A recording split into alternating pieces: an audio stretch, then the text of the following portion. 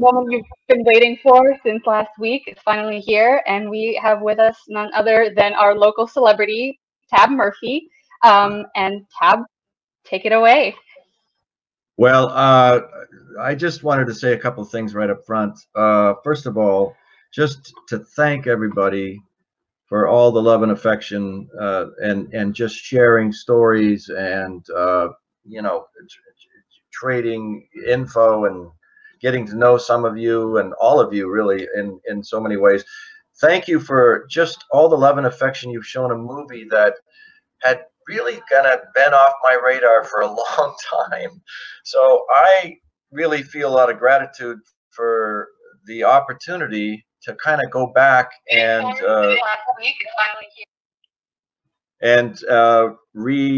kind of just reconnect with it in a way that I didn't get a chance to, you know, when it was first released, mainly because I just, you know, I think I mentioned on the page that I just had no idea that there was such a rabid fan base for this film all these years. So this has just been stunning and kind of overwhelming and a lot of fun. And I'm so glad that I've been able to share the things I've shared with you this past week.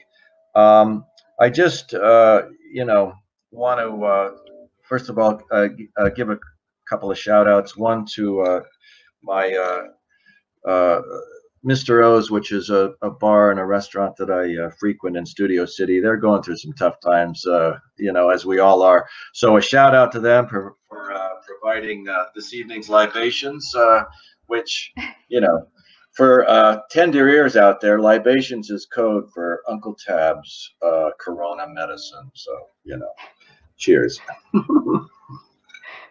And the other thing is, I just, you know, all of that love and affection that's been, you know, been coming at me, I really have to share it with a lot of people, because animation is one of the, you know, most creative and collaborative mediums that you'll ever work in.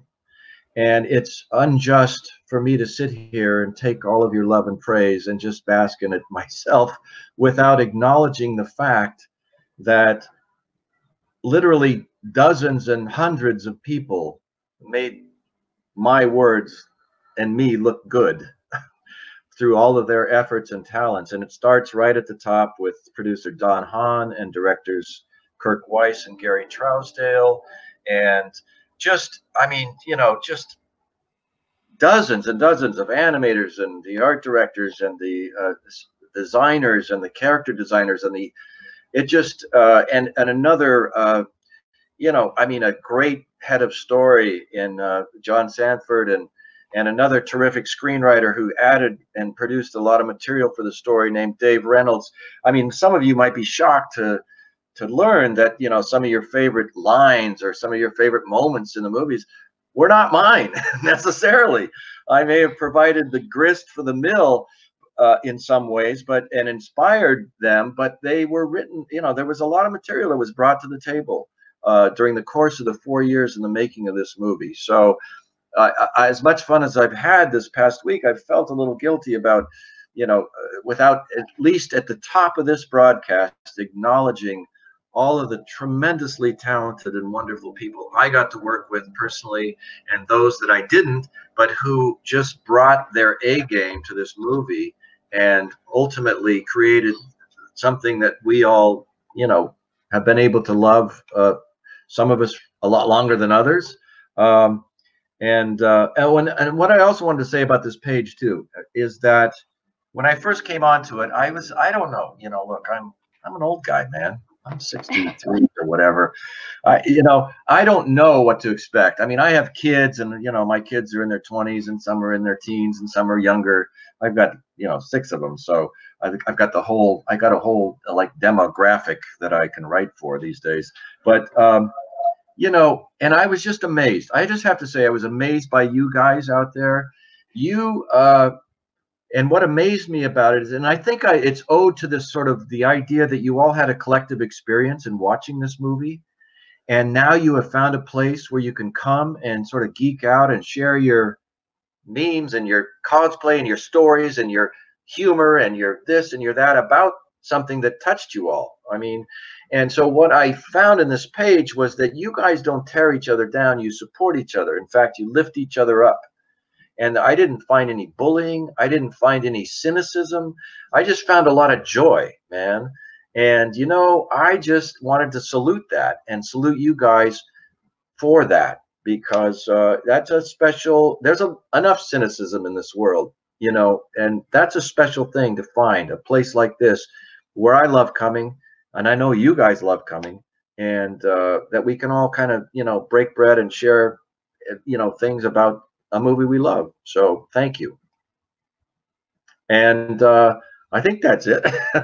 I'm wearing, you know, I was like, I'm wearing my Seahawks, you know, Corona mask because I thought, you know, I've left 2 videos for you guys, and I was wearing it each time, and I just thought, screw it, man. Tonight it's become like Tab's Corona trademark almost, you know. And my Uncle Pat, by the way, just left this chat because he's a Rams fan, but I still love him anyway.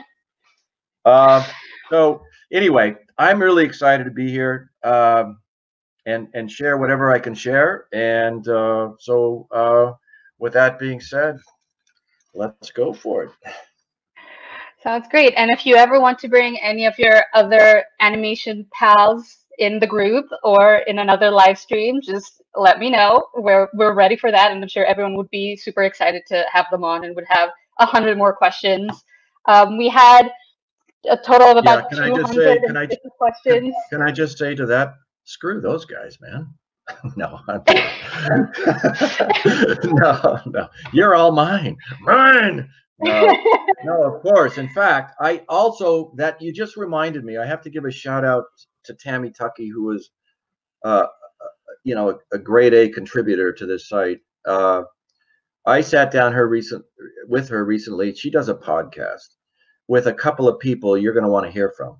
And I don't want to steal her thunder because I'm sure she's going to make an announcement about it on this page. But it will be an awesome companion piece tonight to whatever conspires here tonight. And I want to thank her, and you guys should show her some love too, because she's the one that brought me to this page. She's the one that suggested I join. And so Tammy, God bless you. Thank you. Okay. Thank you, Tammy, for bringing us Tab. And on that note, let's jump into it. So just to start us off, why don't you tell us a little bit about how you started writing, how you kind of got into animation, you know, your nerd beginnings, and how it all came to Atlantis in the end. Well, I mean, you know, I was really lucky because I got to grow up in the 60s. I was a kid in the 60s. And the 60s, you know, prior to the Vietnam War era, was a magical time to be a kid. When I was a kid, shows like The Munsters and The Addams Family and Outer Limits and Voyage to the Bottom of the Sea and Time Tunnel and on and on and on, those were all primetime shows for me. And for a young kid with a fertile imagination, I mean, it was just like, I was like a kid in a candy store. I mean, Batman, you know, the original was a primetime show. Johnny Quest, animated Johnny Quest, was a primetime show when I was a kid. And all of those shows just sparked my imagination. But the real truth is I was a total monster nerd growing up. I was a monster nerd. And in the 60s and well into the 70s, my safe room, although I didn't have any monster nerd friends, so I was just a lonely monster nerd. But this was my Bible growing up, right? Famous. Can you see that? There we go. Famous Monsters of Filmland. And that magazine introduced me to a whole nerddom of monster movies. And in the 60s, the monster movies they were, you know, talking about were the sort of universal monster movies, you know, like Dracula, Frankenstein, and Hunchback. Quasimodo was kind of lumped into those. And that, when I was like 9, was when I first became aware of the story of Quasimodo and the Hunchback of Notre Dame. So that's why it's just, you know, everything, like, it's so weird to me that, like, a lot of the stuff that I got to work on in my adult life, including Atlantis and Hunchback and even Tarzan, you know, that you can follow the threads all the way back to when I was a kid, when I became aware of those stories and became aware of those characters and things like that. So yes, I was a monster nerd. I still am a monster fan. I love monsters and horror movies and things like that. So, but when I kind of graduated high school and went off to college, I went off to be a forest ranger because that's what everybody did in Washington. Not go off to be a forest ranger, but they went off to college, and there were two colleges. You could either choose Washington State University or the University of Washington in Seattle. I went to WSU, which is clear across the state. And this was a sort of a seminal moment because about six months in, I'm sorry about that. About 6 months in, halfway through my first semester, I knew I'd made a big mistake. You know, I was like, I thought forest ranger was going to be like riding horses and building campfires and in the backcountry and doing all this sort of romantic shit, you know, that forest rangers do. And it was all like biochemistry and all these hard classes that I hated. And so I had this sort of epiphany, and I remember coming back to my dorm room and being very depressed. And I remember just, I stood in front of a mirror just like I am now, and I looked at my reflection. I said, Tab, what do you really want to do with your life? What do you really want to do? And just don't think about it. Just blurt out the first thing that, you know, that comes to mind. And I looked at myself literally, and I said, I want to go to Hollywood and I want to make movies. I want to get into the movie business. I want to tell stories. And I could tell you about all the creative writing classes I'd taken, which I enjoyed, but never really thought of I could be a writer and all that stuff. This could go on for an hour. So I'll just cut to the chase. I remember getting on the phone with my parents, and I called them and I said, look, this just isn't working out over here. And they said, well, what do you want to do, Tab? And I said, well, I think I want to go to Hollywood and get into the movie business.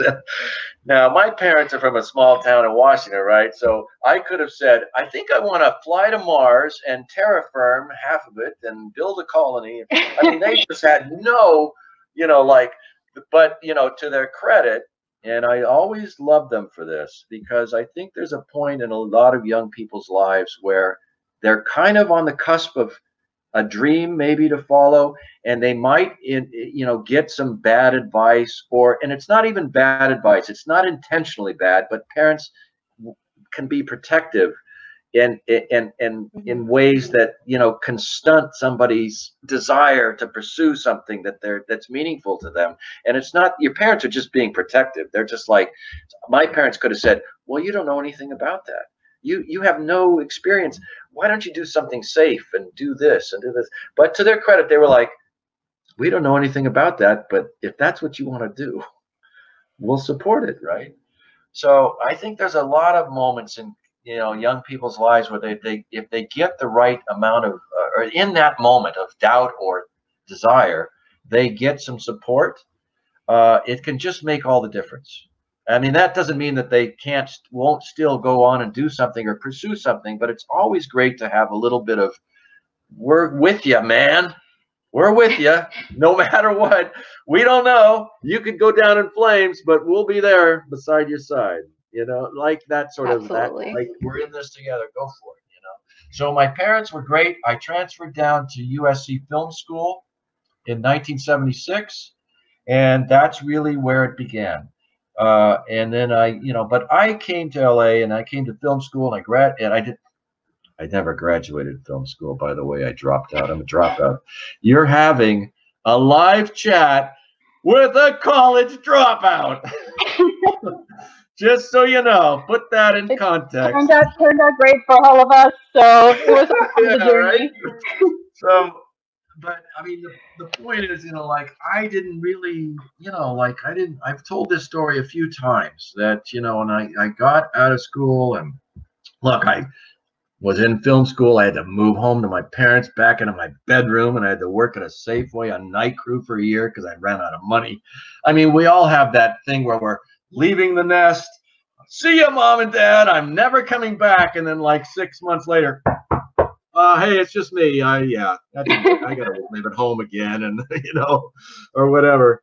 And so that happened, but I remember this. I had an old typewriter. Some of you know I had a typewriter. Yes, that's how old I am. But I bungee corded it onto the back of a motorcycle I'd saved up for. And when I finally left after that year of living at home, and I said, I am not coming back.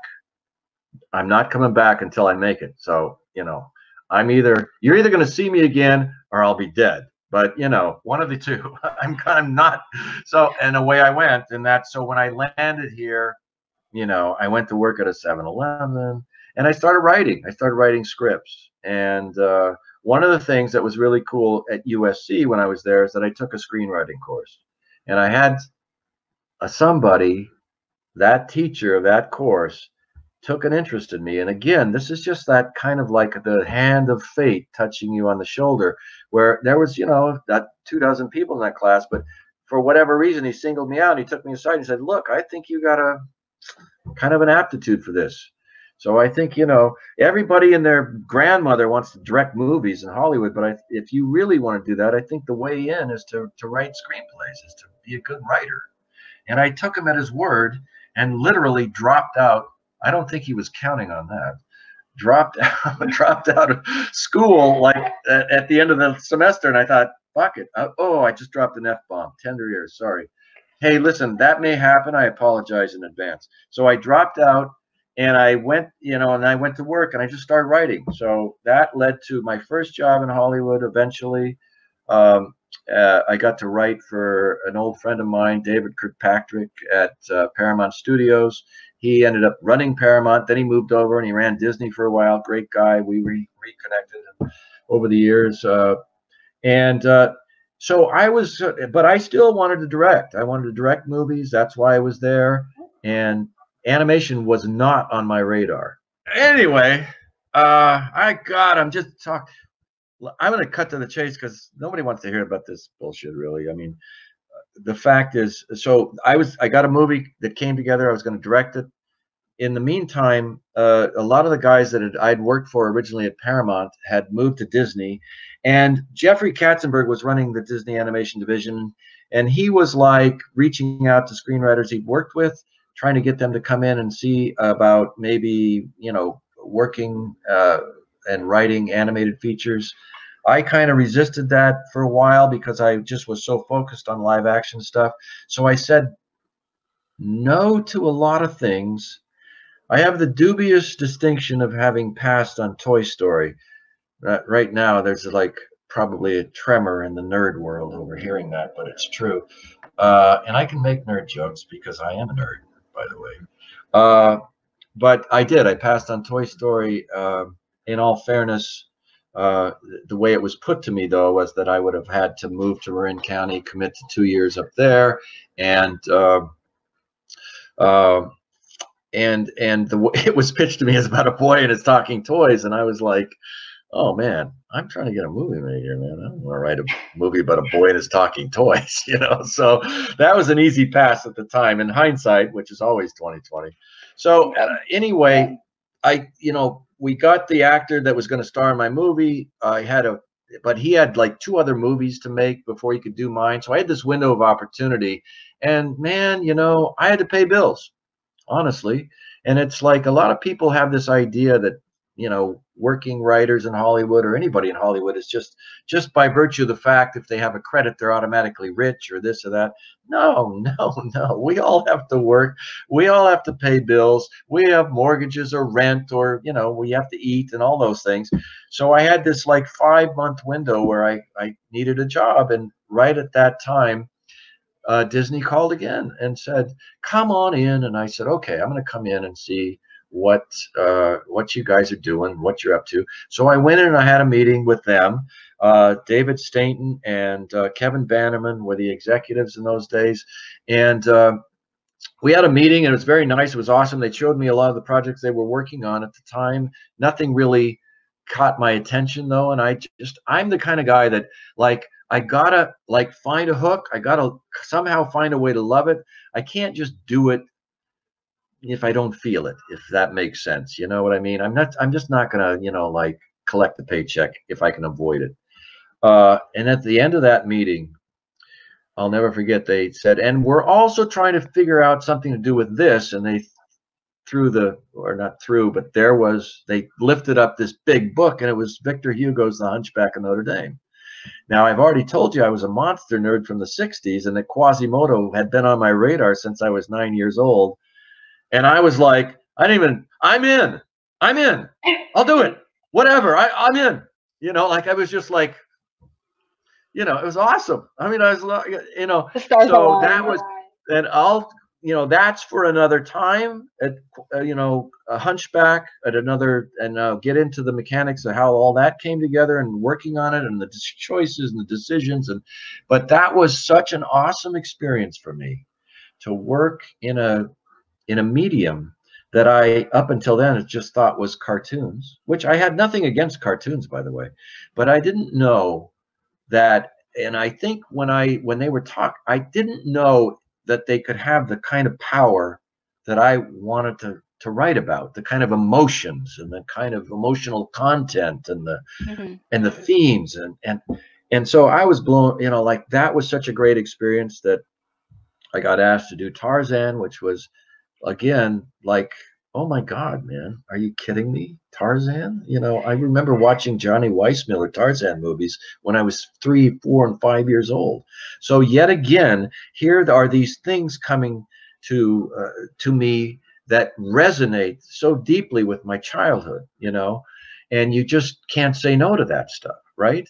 So it's and then after Tarzan, it was like I had such a great time with Kirk and Gary and Don on Hunchback, and they wanted to kind of keep the team together, as it were. And so they were like, what are we going to do next? Right.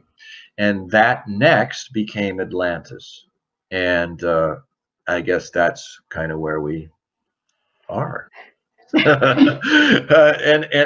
so the birth of Atlantis, I mean, there's a lot of mythology even surrounding that, to tell you the truth, because I remember, there's a lot of places where Atlantis came from.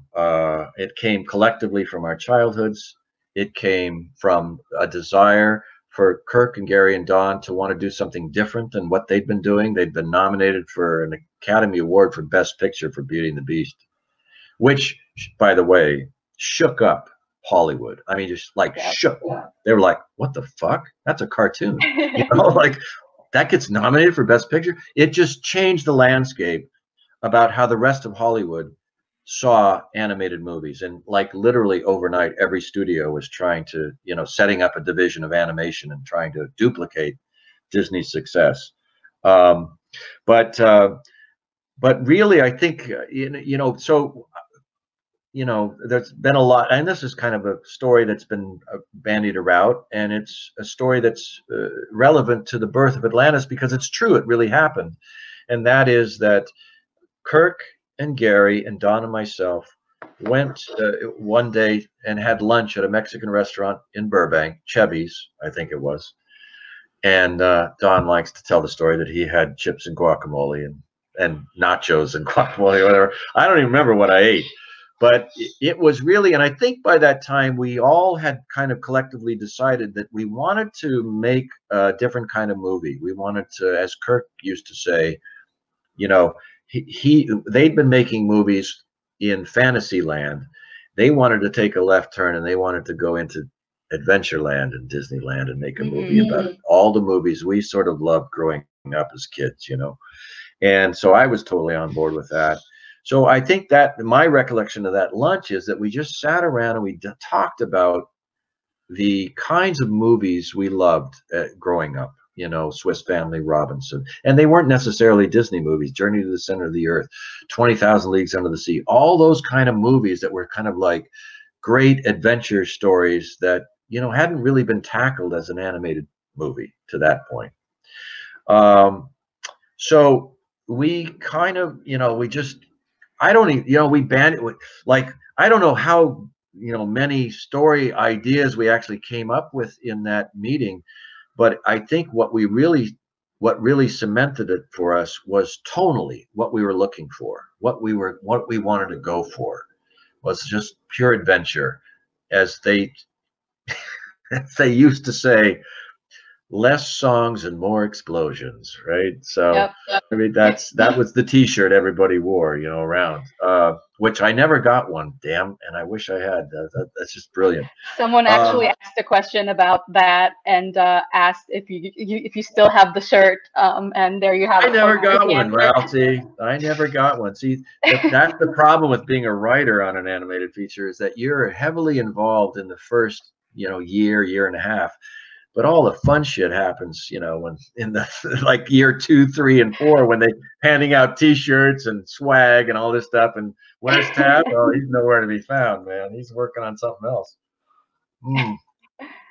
But so out of that meeting at that restaurant in Burbank, I came away and I brought to them what I posted a few, I don't know how many days ago now, but the very first thing I posted in terms of the progression of the treatment phase, what was the capsule ideas about what the movie could be about. And at that point, we didn't even know. It was up for grabs. I mean, it could be Atlantis, and I think I listed some things even in that first treatment that our explorers could be searching for.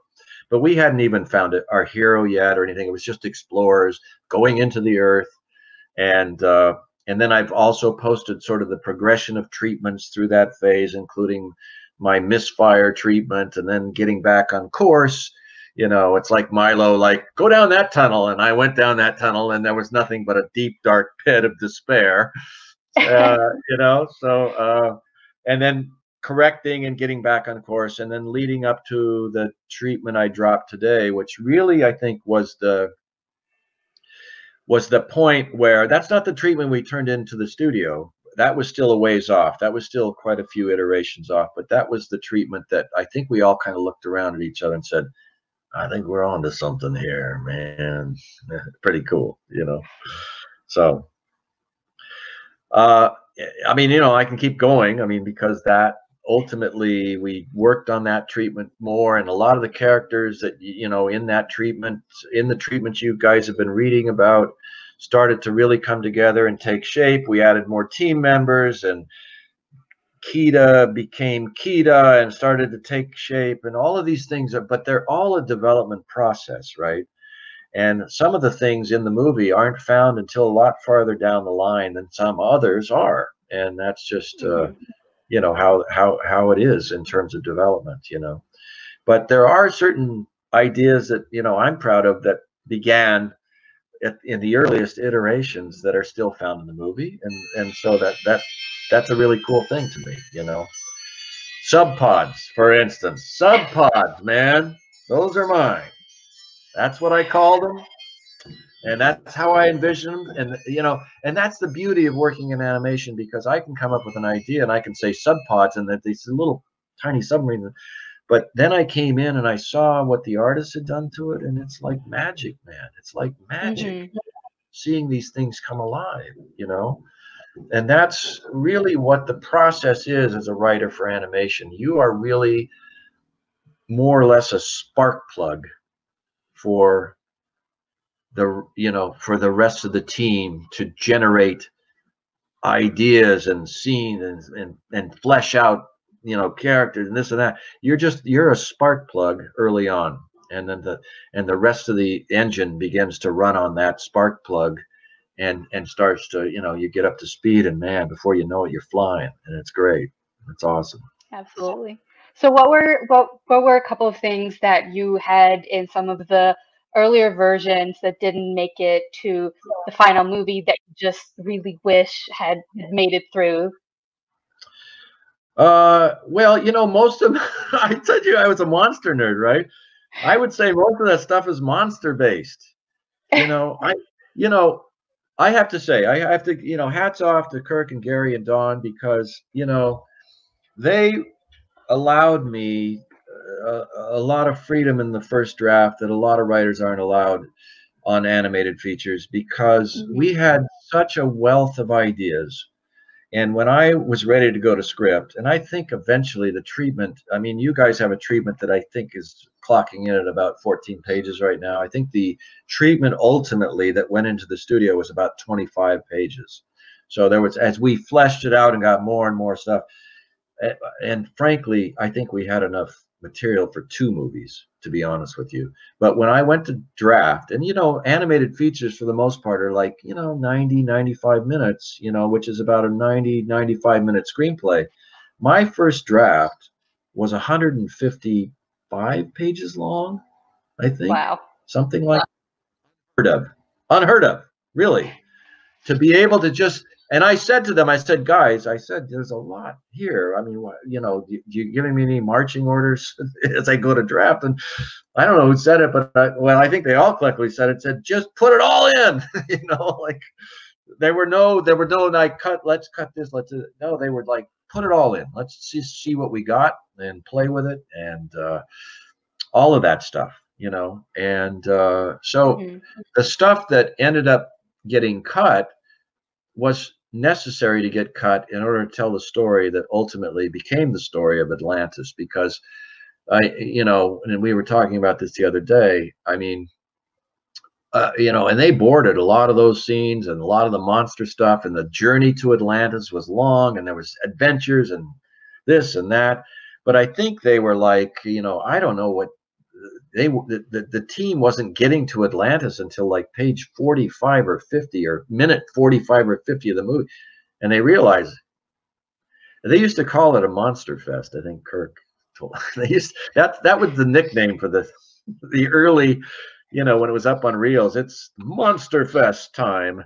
But it's like one of those things in when you tell a story, eventually things speak to you that even though they love being there, they tell you we don't really belong here, because the real story is in Atlantis. The real story is with the characters and the emotions, and the explorers and the betrayals and all of the human stuff in Atlantis. The adventure, the monsters are great, they're cool, and there's a couple in there, but it's really, you know, that's the real heart of the story. The heart of Atlantis is the heart of the story, right? So. Hmm. I love that connection. So what were a lot of people were asking about what was your inspiration while you were writing the story, and why you chose the era that you did and gave it kind of that, it had a more kind of steampunk feel to it, is how some people describe it. So what were some of the things that you used as inspiration when you were building this world and Atlantis and the characters and the expedition? Well, we all loved the time period, 1914, 15, 16, whatever. It was kind of loosey goosey, but I think I always said it was 1914.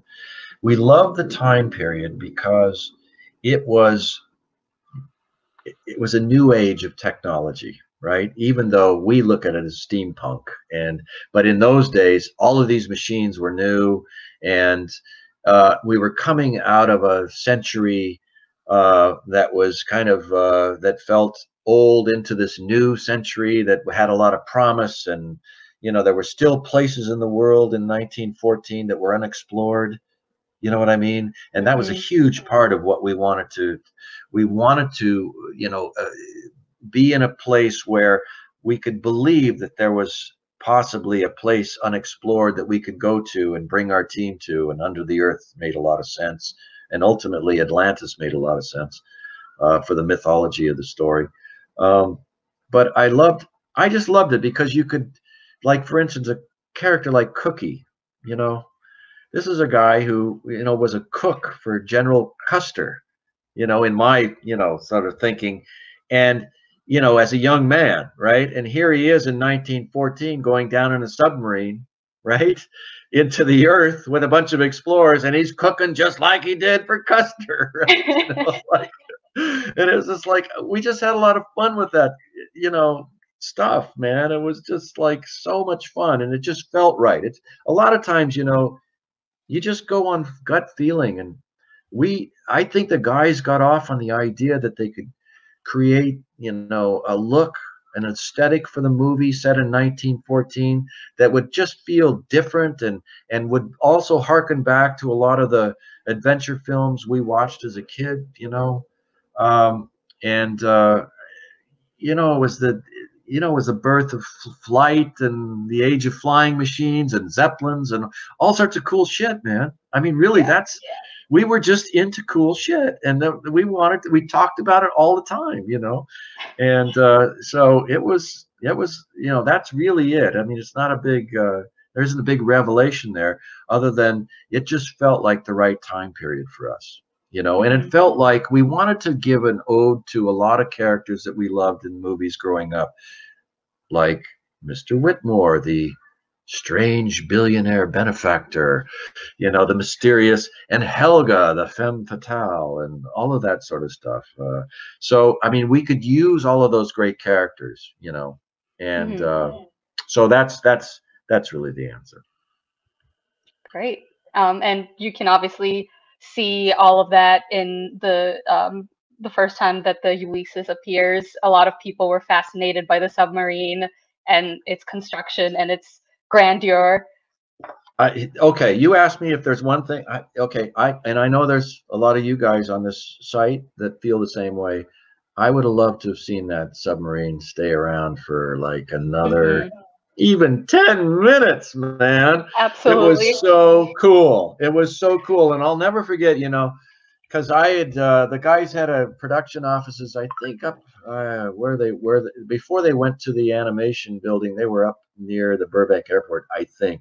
But I remember going to visit it. I'd been gone for 6 months, you know, doing other moving on, or I'd gone off to make my movie or whatever it was. But I remember going up and visiting, and they were showing me around and showing me all this cool stuff. And they took me to this.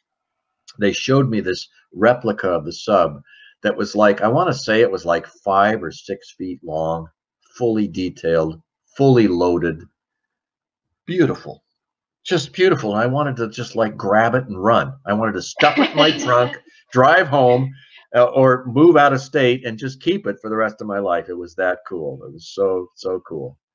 So yeah, One the of our, sub. I love the sub. I love that whole sequence. Is just, and James' score there. It just, every time I watch it, I just get chills. I get chills. I like goosebumps when it's released, and boom, that the score swells, and you just, that great shot, you know, that they design that starts and comes past Milo standing on the deck looking out like, whoa, you know. I'm just like 13 years old again, man, when I see that.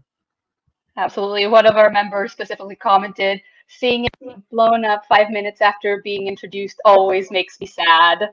So we Well, you're not definitely feel alone. that. You're not alone. You're not alone. Yeah. No, I know. They could have actually, you know, if there was ever going to be a sequel, you know, they should resurrect the Ulysses, and away we'd go, you know, because it was just the coolest thing. And I know the guys had a ball with that thing, you know. Yeah, absolutely. So in terms of the aesthetic of Atlantis itself, it definitely draws inspiration from South American kind of indigenous cultures. And someone asked why was that kind of the route you went with to create that world? Well, that wasn't the route I went with. See, a lot of those decisions you have to understand. You know, I wrote, you know, a story about explorers going to Atlantis, and I could write in a script. You know, I don't have, I don't go into sort of pages of details about what Atlantis looks like, what the people of Atlantis look like, the fact that they're tattooed, that the fact that they draw. Those are all influences that are brought on by the artists, the designers, the art director, the set. I mean, you know, like all of all of those. That's what I mean about, you know, it really takes a company of it. In this case, you know, 200 or 300 people bringing all of their, you know, talent. And, you know, but ultimately those decisions rest with the directors, with Kirk and Gary, and Don as well. Those guys are really the ones you need to ask those questions to, because those guys would be able to tell you that we were, for instance, and I don't even know if this is true, but for instance, we were looking for an aesthetic for the Atlantean people, and one of the artists did a drawing that we said, that looks cool. Let's explore that. Where's that come from? Well, I was looking over at some Aztec stuff and I borrowed some of the, you know what I'm saying? So in terms of me as the writer, you know, I'm, you know, I'm trying to put in as much as I can in a very limited way to give them sort of jumping off points to then go and take and explore ideas for what it could look like, et cetera, et cetera. How Atlantis worked in terms of being underground. And, you know, we were talking the other day, and there's a very talented animator illustrator named Lisa Keene, who one day brought the directors like this you know, like this illustration of what she thought Atlantis could look like, and they were like, that is cool. And like the water comes off and it cools the lava that creates the steam that gives Atlantis clouds, that creates kind of artificial light that day. And you know, and so I mean, it all, everybody contributes. That's the beauty of it. That's the beauty of it, you know. Like, so when I go to the premiere, which I didn't go to the premiere actually, truth be told, I was out of town, and I took my 5-year-old son at the time, 6-year-old son at the time, and a bunch of his buddies to a theater in Calgary, and I saw it with them with a big buckets of popcorn, and it was the coolest thing. I mean, it was the coolest thing, because I got to see it with like younger versions of myself as I would have seen it at my age, you know. So it was really special, really cool. But you know, when I saw it, I was like, wow, I was just as blown away in so many ways by what I was seeing, because I'm finally seeing the, you know, the endeavor, the artistic endeavor of a collective group of people with a vision being led by, you know, the triumvirate of Don and Kirk and Gary to create this movie. And it's like exploding my eyeballs out, because I'm seeing things I never in a million years imagined. You know what I mean? I mean, so that's the beauty, that's the fun of it, man. That's and you know, for me, my small contribution to this movie and the other movies, to be working, you know, for Disney, which, you know, it's just going to get the red carpet treatment. They're going to bring the A game every time. You know, I mean, that's the fun of working in animation, and that Disney does it right. And every time I started one of those movies, you know, and Hunchback, it was all new to me, and I didn't really know what to expect. And there's a lot of funny stories about that. But by Tarzan, I knew, and I knew that I was going to work on something really cool and really special. Excuse me, Corona. No, not true. But and by Atlantis, it was just like, I mean, it was just like full on, you know, like joy to work on that particular movie with guys I already knew. We already kind of had a shorthand about how we did things. And, you know, half the time you know, like we'd go in and have meetings, and, you know, I mean, it was the most fun I ever had, because, you know, we might schedule an hour and a half, and we'd spend an hour laughing, and we'd finally, like, with a half hour left, okay, let's get down to business. We better figure this shit out, you know, whatever. It was like, oh man, it was too much fun, just too much fun. I wanted to talk about Helga a little bit, because I, you know, insinuated that she was bisexual, and that lit a fire, and everybody's like, oh, Helga's bisexual. Look, Helga is whatever you want her to be or need her to be. When I said, you know, that she might bat for both teams, I only meant that for my reference. That's my reference to her, writing her. I thought that. I used that to write her in those early iterations. That doesn't mean that anybody else thought she was by the way. That's not canon, as I see that word bandied about a lot on the site. Kirk and Gary, you know, Gary's probably like, she was not bi. What are you, nuts? You know, or anybody else, you know, although whoever animated her, I'm telling you, that guy, he was on the same wavelength. Absolutely. Okay, he was on the same wavelength. Okay, so you have to keep things in context, guys. So was Helga bi? Yes, to me as the writer when I was writing her character, yes. That doesn't mean she's bi to everybody, or even anybody else on the production for that matter, except maybe the animator. So, uh, so just like it's not dogma. And these characters are whatever your connection is to them, whatever you want them to be for you. That's what they are, man. That's what they are. Okay, so that's the answer. On that note, why don't you give us some more details on Helga's backstory? I know you posted some things about the characters already on the group, but just give us the cliff notes of Helga and how she came Well, to be. Helga's backstory for me wasn't very detailed because Helga she represented every femme fatale in every great 30s and 40s movie you'd ever seen or that I'd ever seen. I mean, sexy, alluring, dangerous, tough as nails when she had to be, kind of like, and she was a perfect foil for Milo. You know what I mean? In that regard. And so, I mean, she was really easy to write because I just wanted her to be, like, if she was in a detective movie, right, she would be the suspect of a murder that the detective, and she was too smart for that detective. And she just was. So I loved her. I loved writing her. And that whole scene in there's, like I said, there's plenty of places in that movie where you guys have favorite lines that I didn't write. I promise you, I didn't write because there was so many other contributions to this. But there are some things in that movie I did write.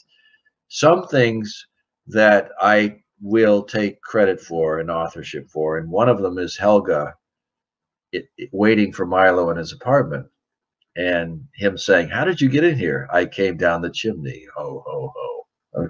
That's my line. Okay. So that was Helga.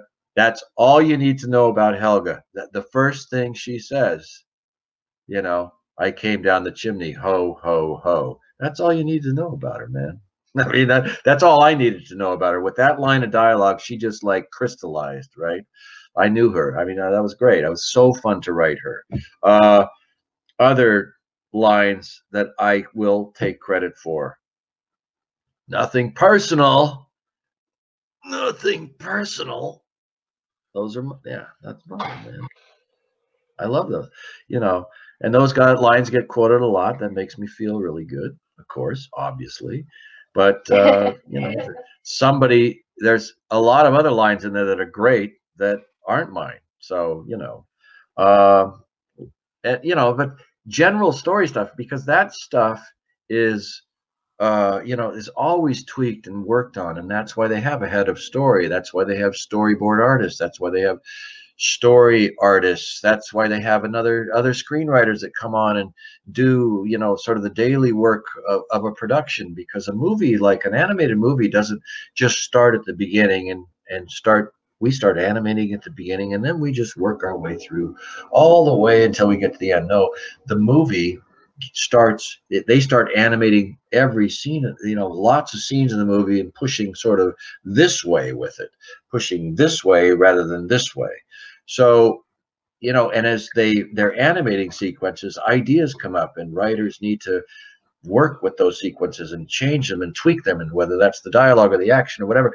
And one writer cannot be in 12 different places at once, on a daily basis. That's why other writers are always brought into that process, to assist that. So that was, Helga was great. Uh, Rourke. I mean, I knew that guy. Like, like in my early iterations, he was the bad guy from the beginning. So all they did was just make him kind of a good guy in the beginning. Then he got to be the Rourke I wrote for the rest of the movie, right? So I mean, and there was just, like all sorts of, Cookie was Cookie. There's not a lot of backstory there. I told you, General Custer, and I mean, so, that's kind of it. I don't think there's any other characters really that we need to talk about tonight, do you? Um, no, I don't think so. I don't think anyone cares about any other characters. So before we get to the part everyone wants to know, I did want to ask you um, to give us some more details about Audra's character and how she came to be kind of this teenager engineer in charge of this entire expedition. Well, Audrey was, yes, Audrey was great all the way. By the way, not I didn't dream up every character. I mean, I submitted a list of characters to the guys. You know, the very first characters that I came up with were some French dude, uh, and Cookie, Helga, Milo, obviously Rourke, and Vinny, who I think in the iteration that I posted today, his name was Chi-Chi still. I mean, it was Chi-Chi, you know, he wasn't Vinny. He changed to Vinny, but he was essentially the same character that he became in the movie. So those were the characters initially. And then I remember submitting a list of other characters to the guys that we could pick and choose from. But like Mrs. Packard, for instance, I think that was a Don Hahn suggestion. I think Don was like, why don't we have this, you know, this old lady who, you know, used to run the telephones like, you know, like Ma Bell back in the day, and we'll have her be the communication. And we were all laughing and going, yeah, let's do that. I mean, that's, it was just it was freewheeling, man. And then we and I don't know who came up with Sweet. I mean, I don't know. I have to go back. Look, I have a lot of material in a storage locker up in Olympia, Washington that I'm going to dig out, including my first draft. And the first draft will verify a lot of stuff, further stuff, obviously. There were also characters that I dreamed up that didn't make it into the movie at all. There was a character named Zoltan for the longest time, who was like a medium, a psychic, who was brought on the expedition. He was hysterical, and he was there for the longest time, but he got dropped eventually, you know. So there was other, so you know, like Dr. Sweet. I don't know if I initially came up with that character or one of the other guys did, but you know, that was more of a character that was that was not something I brought immediately to the table. I think that was I think I brought a physician character, but that became Dr. Sweet or something. I can't, you know, like we're talking 25 years ago, man. You know, like literally, I realized that that treatment today was dated 1 January 97. So we started this movie in 1996. You know, so wow, you know, 24 years ago, right? So yeah, so that's, you know, so those characters, then we all kind of agreed on a team. And Audrey, right now, I mean, you know, I think the first iteration of anybody mechanical was a team of mechanics that I called Mike and the Mechanics. And that they were, in my mind, they were from like, they were Latin, they were a group of Latino mechanics, and they were just like, and that group became ultimately the character of Audrey. Now, how, I can't remember exactly how we arrived at Audrey, whether Audrey was in my first draft. I kind of think she was, because there were 3 or 4 other treatments that were done before I went to script, and I think all of the major characters were pretty much, including a couple of extras, were cemented by that point, including Audrey. So it's, you know, but again, you know, you're asking an old guy to try to remember stuff that happened 25 years ago. I apologize, you know, but Audrey, she was awesome. I mean, I still say to this day that I was lucky enough to write a Disney movie that had 4 strong female characters in it, not just one like Esmeralda, you know, in Hunchback. 4. I mean, when you think about it. So we had Kida, we had Helga, we had Audrey, and we had Mrs. Packard, who in her own right was badass, man. She smoked. She smoked, and she took no shit from anyone. Marge, I gotta go, you know. Well, you know, I mean, the submarine is going down, attacked by a giant monster. Yeah. Just smoking away. And yeah, how many characters in a Disney movie smoke, by the way? Think about that, right? Yeah. So, and that was we got away with murder on that movie, man. that was another question that came up. What kind of challenges did you face while building the story in this movie, since it was different from the Disney movies up until that point, and it had that kind of more, like science adventure element and all these sort of darker characters and storylines? Well, I think that was indicative of the fact that we did not want to do anything that had been done before. We wanted to push the envelope in the opposite direction, and we wanted to be smart about it. And we wanted to create a character in Milo who, even though he was a kind of a nerd and a bumbling guy and a little bit, like I always love, there's a shot in the movie that in some ways it's just perfect for Milo. And we know he's smart. He's already proven that he's in linguistics, and he's passionate and all this stuff, but he's still like tentative, and he's still like a little kid. And there's that moment as they're embarking on the expedition when Rourke looks over and he touches the horn, he squeezes it, he's just being a little kid. That's a great moment, right? Yeah, I mean, and so we just thought we want, and that was part and parcel to why we did not want, even though in my early treatment you're seeing some more traditional sort of hero princess moments, we really had to sort of purge that stuff because we didn't want it to be a romance per se. We didn't want to fall into that trap and those tropes, as it were. We wanted it to be, by the end, we didn't want it to be about, like Beauty and the Beast was a romance, as Kirk reminded us. And this was not that. This was adventure, balls to the wall adventure. And that's what we wanted to do. And by the end of the movie, it just wanted it be a speeding bullet train of action, that ultimately is satisfying because emotionally things end up the way we want them to. But so yeah, it was a completely different animal, and everything we did in that movie in that regard was intentional to get away from things that had already been done and familiar tropes and kind of you know whether that was white princesses with blonde hair or whatever it ended up being. So we were very aware of trying to do something different. That's really the answer. Yeah, and we're glad you did, because it really came through, and I think that's why it has stayed with so many people after all these years, because it's something very exciting to watch compared to a lot of the other classic Disney stories. So we're glad that you made that.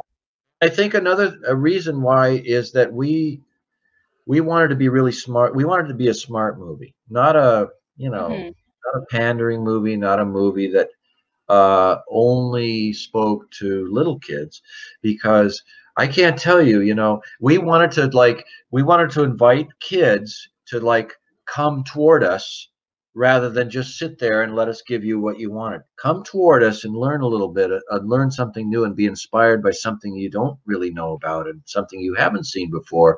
And we wanted to create a movie, and I think we were very successful, although this was never really, I think, formally spoken amongst us. But I think we wanted to create a movie that not only we could go back and watch as kids and appreciate, but that we could watch as adults and appreciate as well. The ideas in there, the the sort of the sci-fi elements, the mystical elements, the spiritual elements, the action stuff, the guns blazing and crystals taking over bad guys shit you just don't see in Disney movies. I mean, it was, yes, fewer songs, more explosions. That's right. That guy got it right there, or gal. And the movie ended up inspiring, so many people were saying how it inspired them to be historians or go into linguistics and archaeology, all because that is of just this movie. Incredible to me. That is just incredible to me, and it's the ultimate.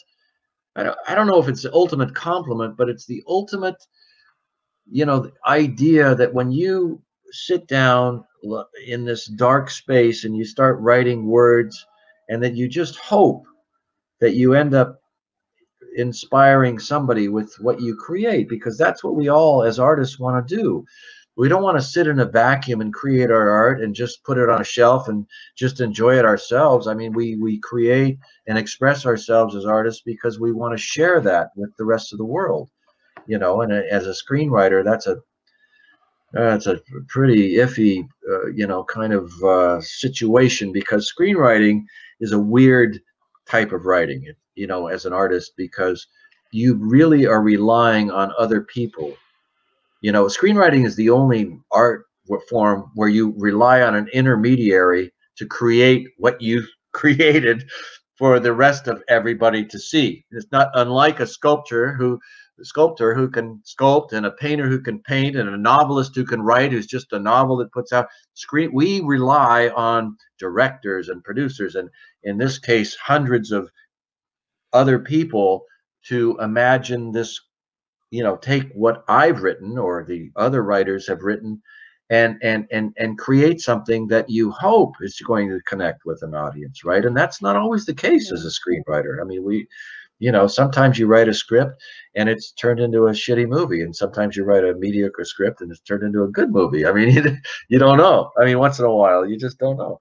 So it's a weird kind of writing, and that's why I have to say, you know, in so many ways, this last week has been so special to me, because, you know, when you're a screenwriter, rarely do you get read by anybody other than the director, the producers, and, you know, in the case of Atlantis, maybe the animators. But the animators they're not reading this going, oh, I got to call Tab, I love this script, I got to tell them how great it is. No, they're like, you know, they read it and they're like, how do I make this awesome? You know, or if they kind of like it, how do I make this awesomer? You know, so you just, you know, you don't, nobody reads you, you know, nobody goes and searches up the script or the, you know, and that's why why is that so noisy? That's why this week has been so special for me, because as a writer, you guys are reading shit I actually wrote. You're not watching the movie and then allocating all of that movie to me erroneously, not your fault, but you're reading me. You're reading stuff I wrote. And so that was extremely gratifying over the course of this week to post that stuff and have you read it and enjoy it and have questions and comments, and you know, like a couple of people said, reading your stuff was really fun, and that's just like gold to me, because I don't get to hear that stuff. You know what I mean? As a screenwriter, nobody reads my scripts, right? So anyway, I digress. It was definitely a very exciting discovery, because you tried to be sneaky about it with that post that was like, "Oh, I wrote the movie, and all I got was this animation cell." And I didn't know how to. You know, I like to. You guys know I like to fuck around. I don't take myself seriously. I have a lot of fun, and I didn't know how to enter this group, and I didn't want to, you know, be a dumbass about it. So I just thought, well, fuck it, I'll just, you know, post something silly and see if. And so honestly, I was unprepared for the reaction, and so that's, you know, part and parcel why I just felt like I really want to share this with these guys, because these guys are the real deal. They're the real deal, and I respect that. I have nothing but respect for the people on the site, and you know, the imagination and the content that's put on it is, I mean, there's more imagination on that site, and I know it's there. It's like splattered all over the page like roadkill, you know, like fresh roadkill every day. It's just awesome. So, I mean, you know, keep it up. It's just so much fun to be a part, or at least to participate a little bit in a collective love of something that touched you all, you know, and that I was a little part of. I mean, it's really cool, man. Really cool. we're glad you're enjoying it as much as we are. And I think it's about time to wrap this up, and we're getting to the final question that people have been screaming in the comments since we started and for the past week. Tell us about Mole. Tell us about his backstory, where he came from, and what did he say to Kida? All right. Okay. Okay. All right. This is a big one. And that sound you hear is nerds around the world leaning into their computers right now. Believe me. And I don't want to disappoint you guys, but like I have to say, you might be, because sometimes even though Mole was a character that I created. I think one of the first team members I created was Mole, because it was like they're going into the earth. They need a dude who fucking digs dirt. They need a dude who knows, and like, how do I get that guy? Who is that guy? What is that guy? All of that stuff, right? So I had, so what happened was I came up with the idea that I got to find, okay, this character's got to be like a mole. He's got to be like a mole. He's got to know dirt. He's got to be able to taste dirt. He's got to like darkness. And he's got to like all this stuff. And he's got to dig. And he's got to be a digger. He's got to be like a mole. So out of that, like, came Moliere. Okay, yeah, Moliere. He's a Frenchman. And his nickname is Mole. And he's an expert on dirt, right? I mean, that's, and then I had some, and I don't, a lot of times, just like with Helga, right? Me thinking, okay, I want to write her like she's bi, because that to me makes the most sense for this character. So I had some ideas, very general ideas about Mole. I didn't share those ideas with anybody. They're mine. They're my ideas of what I use to write that character. So I've seen a lot of stuff written about Mole. Everybody's got a lot of theory about Mole, and that's all awesome. And what I want to say about that is that all of that stuff is relevant, guys. Because you know what you do on this page? You know what you're doing? You're sharing ideas, but you know what you really are? You're storytellers. You're storytelling on this page about characters you love. And that is awesome. Okay. So I would never say, oh, that's wrong, or this is not right, or this. I'm simply going to share with you my story of Mole. And my story was very just general. So, and I, thought about this over the last couple of days, because I thought that this is such a thing for these guys. So I filled it in a little bit. Okay. But this was my story for Mole.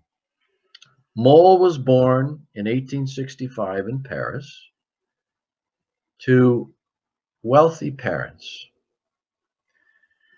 And for the first 5 years of his life, he lived a very privileged and luxurious life as a little boy. At age 5, he was diagnosed with a very rare skin disease, that he was super sensitive to UV light, aka sunshine. So a bedroom was built for him in the basement of the big mansion, and that's where he lived. And he had one oil lamp for light, and it provided just enough light, but not enough to mess with his sensitive skin, right? And over the years, his parents distanced themselves from a boy that they felt was unpresentable. And as Mole grew older, he would turn his oil lamp off for long stretches of time, and he would, even though he was lonely, darkness became his friend. Okay? And he would then turn it off all the time, except when his caregiver came to to feed him. He preferred darkness. Darkness comforted him. And one day in that room, in that dungeon Could be a bell tower, couldn't it? He found some ants in his room, and he followed the trail back, and he found a crack in the wall where they were coming out of. And he started to dig out the wall a little bit and pull out some boards, and he uncovered dirt. So when Mole was 11 years old, he dug his first tunnel. And he dug out of his room, and he dug straight up, and he came out onto the lawn of that big estate, and it was nighttime, and he just stood there, and he gazed at the stars. And he just gazed at the stars. He'd never seen them before like that. So he went back down, and for the next week, he came out and he tunneled up, and he would stare at the stars at night.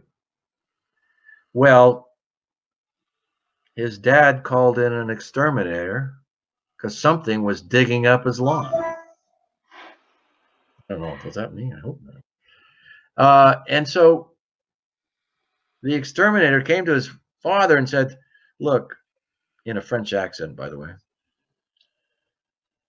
you either have the biggest fucking mole in the world or somebody is digging up your yard. Well, that somebody, the parents discovered, was their son. So to make a long story short, and you know what I'm going to do, guys? I'm going to type up this into a little 2-page thing, and I'm going to post it for you. Okay. Please do. This is not canon. Okay. This is Tab's. This was my touchstone to this character. So there's a great line, which I didn't come up with, where Sweet says, I don't want, whatever the line is, I don't want, she told me, and I don't want to hear about Mole, right? I mean, that whole thing. So Mole, when he was a teenager, he went to work for an undertaker, and his job was to dig up and exhume bodies at night. That's the thing, for relocation in cemeteries that were being, because Paris was growing and expanding, and cemeteries, the dead had to be moved. That was Mole's job for a while, digging up dead bodies. And that's the part Sweet tells. Audrey told me, I'm not going to tell you. You don't want to know. You think you want to know, but you don't want to know. Yeah, you don't want to know. And then later, as he grew older, he came under the tutelage of a geologist, and all of his obsession about dirt and digging and everything came into focus for him, right? That is Mole's backstory. Now, what he said to Kita, I'll tell you what he didn't say. He didn't say, are those your real boobs, or were they just drawn that way? Okay, he didn't say that. He didn't say, you're water, I'm dirt, let's make a little mud. He didn't say that. What Mole said, and this is straight from the director, so I know it's true. And you know what? The truth is, it's not much of a secret because you guys already cracked it. It's already been listed on the page a few times. What Mole said to Kita is, Voulez-vous coucher avec moi? Congratulations to everyone who guessed it right, you guys. Yes, you guys, right? You guys are awesome. That's what I mean, So that's what he said. That's what the actor said. They dialed it down. They got the first lines in there, and then they dialed it down. But this is, again, I want to talk about a little bit about the jokes and the need to know things, because whatever Mole said to Kita really isn't important. What was important was her reaction. Bam! Which was fucking awesome, right?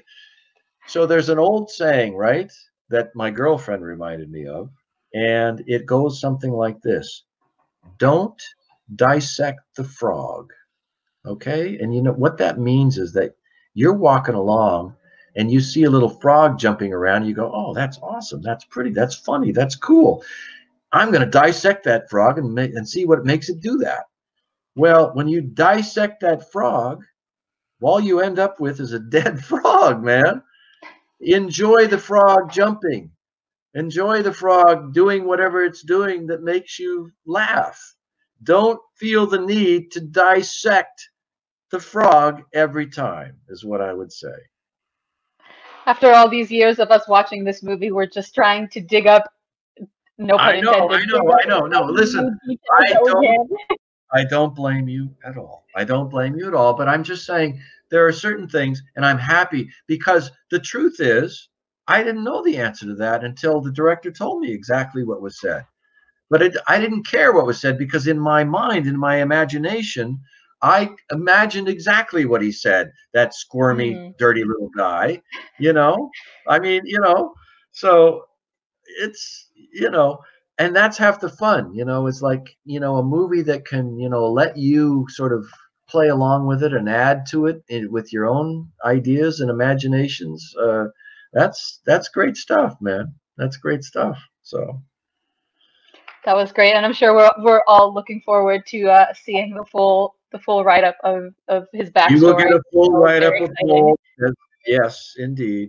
And it's the least I can do. I mean, you guys have been so amazing, and I've had so much fun. And yes, I'm going to dig out that box of Atlantis stuff in storage up in Olympia, Washington at some point. I will post the 155-page scripts, probably in 20-page increments over a few days, just so you know, because my God, that's a lot, But then you'll really get to see the first draft. I think was the draft that sort of free form, everything in it draft, where you're going to see all sorts of cool stuff that didn't make it into the movie, but but again, you'll see how it progressed and progressed, and then as it got passed off to animators and story people and other writers, it just blossomed into something that was so unique and special to everybody working on that film.